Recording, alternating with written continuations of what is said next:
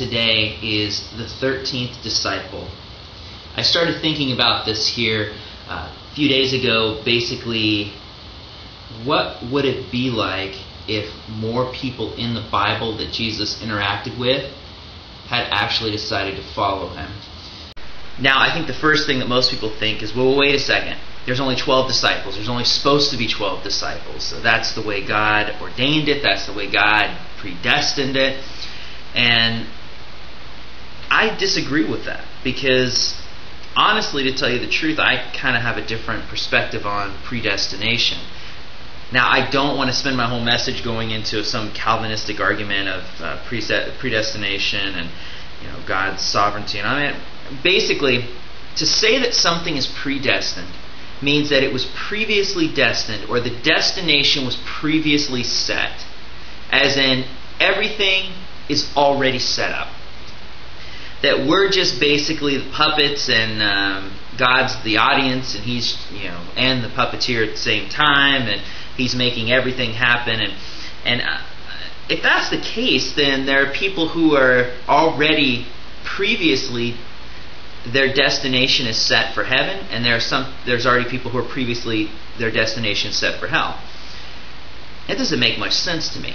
I mean, yeah, you might disagree with me, that's fine. I can agree to disagree with you, but it just doesn't make sense to me. And I wanted to get into something here. Go ahead and turn to Mark 10.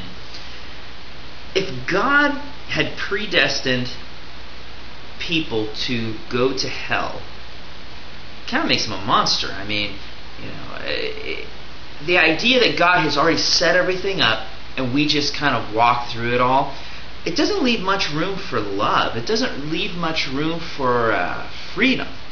And it seems to me, when I see the Bible, when I look at the Bible, and I get rid of all my religious ideas and my preconceived notions about God and the way that I thought He was based upon what someone told me, but just look at it for what it says, I see a book that shows God's interaction with a world that He has made free.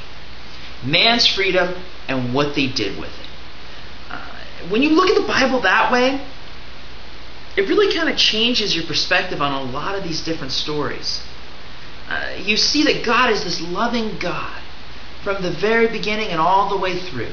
And He made this creation that He wanted to give the opportunity to choose what they want to do or not want to do. I see God above time, beyond time, and the creator of time, that He knows the beginning from the end. Don't get me wrong, I'm not saying that God does not know the beginning from the end. He knew what you would do before you did it. And I don't believe that's an argument to basically say, well, if He knew what you would do before you did it, you're predestined. No, because He's still giving you the freedom to choose. If I was to ask you what your favorite color was and you said blue, you had the choice to choose. You had the freedom of choice to choose any color that you wanted to, and you chose blue. But God knew you were going to say it before you even said it, because He's outside of time. He knows the beginning from the end. So I started thinking about this in relation to the story here in Mark 10. A lot of people refer to this man as the rich young ruler. And my question is, and if you're familiar with the story, I'm going to read it here in a second, but my question is, look at this in verse 17. And as He was setting out on a journey, Jesus said, getting ready to set out on a journey, a man ran up to Him and knelt before Him and began asking Him, "Good teacher, what shall I do to inherit eternal life?" Now, my question is, did Jesus know that this man was going to show up? You can say, well, Jesus is God, He knows everything. Okay, possibly He knew this was going to happen. Did He know that this man, this unnamed, never in any of the Gospels did they give him a name. They call him young, they call him a ruler, they call him rich. They don't give him a name. But did Jesus know this man that He was getting ready to interact with would be someone He'd called to be a disciple? Possibly. To tell you the truth, I believe that, yes, that He saw this man as someone who would be one of His disciples, who would follow Him. And the interesting thing about this man in Mark 10:17, the rich man's always gotten a bad rep in Christianity. He's always been put off as being this heartless, selfish, greedy, person. Growing up, I remember the little flannel graph things, and you got the little story of the rich man, and he comes to see Jesus, and he was upset because he had all these things, so he went away, and the camel, and the needle, and how the rich man got a bad rep, and he didn't deserve it. Some people, oh, well, he was bad, and he didn't deserve eternal life. Why? Why do you think that he didn't deserve eternal life? And most Christians would answer, well, because he's rich. He's rich, and in the Bible there's a no rich guy clause. There's a clause there that basically says that if you're rich, you can't be a disciple of Jesus. Jesus had spent a lot of time, and I'm being sarcastic, Jesus spent a lot of time with Buddhist monks and learned that the importance of asceticism, that if you just give up everything you have, then you'll enter life. That's how Christians have taught it for so long. Just get rid of all your possessions, sell them all, and then you could follow Jesus. If it takes an aesthetic to be a Christian, and if it takes this sort of commitment, then we're all in a lot of trouble. Now, so let me ask you this. People have this idea of Jesus that he was poor, the lowly Jesus. You've probably heard that before in a song. Hopefully not, because if you haven't, that means you haven't went to some church where they talk like that. Jesus just barely getting by. Poor, barefooted Jesus walking the countryside. That's silly. That is not the Jesus I see in the Bible. First of all, the question I got to ask somebody who thinks that way, my first question is, did you forget about Christmas?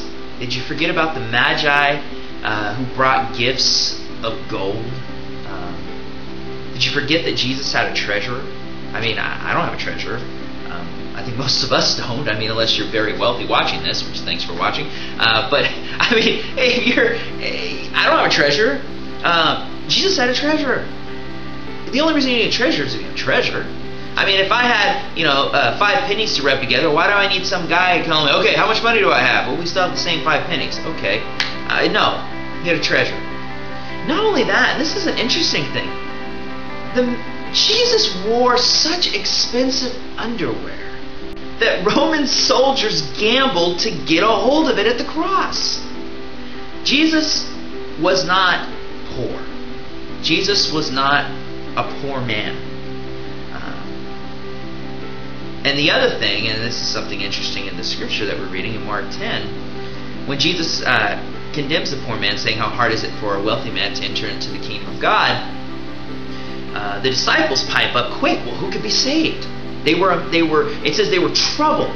They were astonished. They were amazed. When you see in verse 23, 24, 25, all the way through 28, you see something going on here, that if these people were poor people, if the disciples were poor, if Jesus was poor, this whole conversation would happen. Because number one, they were troubled that it's harder for a rich man to enter into the kingdom of God than for a camel to go through an eye of a needle. So the question these people had is, well, wait a second, we're troubled here.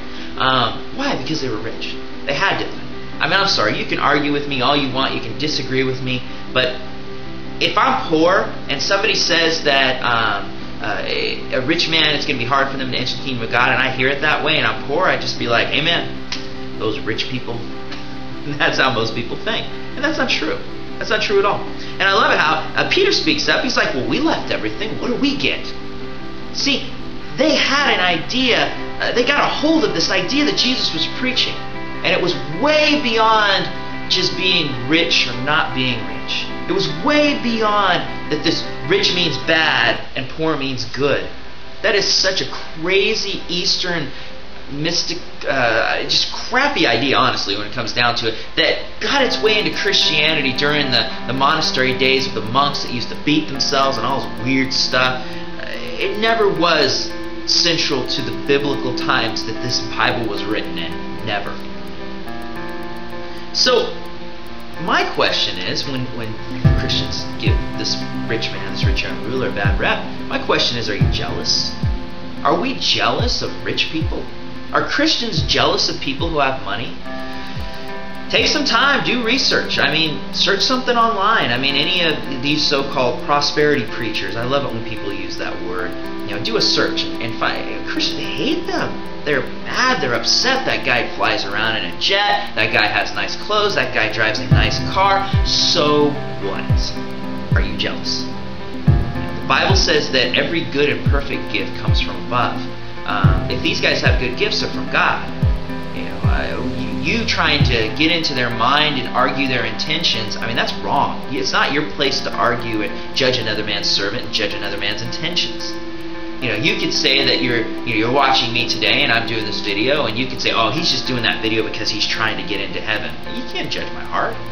I'm not. I'm already going to heaven. I'm doing this video because I love doing this. I love talking about the Bible. I love talking about the Word of God. I love talking to people about this. So you can't judge another man's heart. So why is it that Christians are so jealous? I don't know. Why? Why did this rich man have a bad record?